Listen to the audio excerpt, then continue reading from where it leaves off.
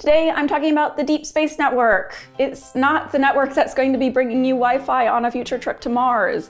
And it's also not the network in which aliens will contact us on. Although I did have a really awesome Jodie Foster moment when I got to visit it a few years ago. No, the Deep Space Network is actually how we talk to all of the robots that freckle our solar system. It's through the Deep Space Network that we were able to learn that Curiosity landed safely on Mars, got to hear the very first sounds of interstellar space from Voyager 1, and also got the amazing, awesome photos of Pluto for the very first time from New Horizons. The Deep Space Network consists of 3 sites around the Earth, spaced about 120 degrees apart, each with multiple steerable radio antennas. These 3 sites of the Deep Space Network maintain line-of-sight communication with the space probes. Why do we need line-of-sight communication when it's radio waves? Well, while radio can actually penetrate things like walls, it can't actually penetrate the density of the Earth. The Deep Space Network that's managed by the Jet Propulsion Laboratory around Los Angeles is also not the only deep space network that exists. There's actually a Chinese deep space network, a Russian one, a European one, a Japanese one, and an Indian one.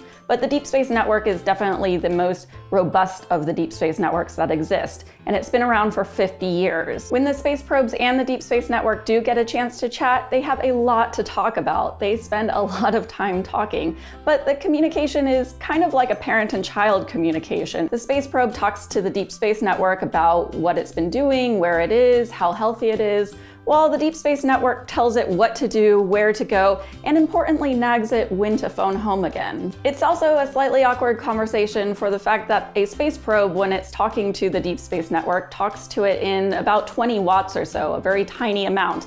And when it arrives at the Deep Space Network, that sound, that signal, that space probe that's chatting with it might only be heard by a billionth of a watt. So the Deep Space Network has to listen very carefully. But alternatively, when the Deep Space Network talks back, it actually barks back, sending an 18,000 watt narrow signal to the space probe. So here's some really cool ways to actually interact with the Deep Space Network from your own home. The Deep Space Network, managed by the Jet Propulsion Laboratory, actually has a site called DSN Now. And on DSN Now, you can actually look at the antennas that are currently talking to spacecrafts across our entire solar system and see who they're talking to and get a lot of really cool information about it. Second, there's a site that I actually created with my friend Lisa Ballard called Space Probes. And on Space Probes, we designed a beautiful website that you can see where all of the space probes currently are in the solar system, how far away they are from you, and you can also get really short and sweet summaries for what each space probe is and why it's cool. Also noteworthy, if you are a big space robot fan like I am,